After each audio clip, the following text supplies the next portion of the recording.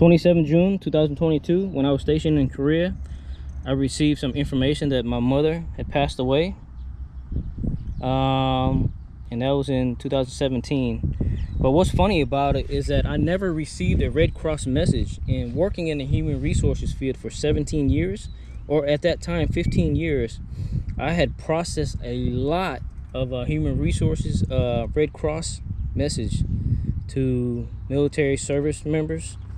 And that was in Iraq, Kuwait, in the States, and all these different type of duty stations. And when these things occurred for my mother and my stepfather being deceased, I didn't ever receive a Red Cross. So I thought that somebody was telling a story and just trying to be bitter.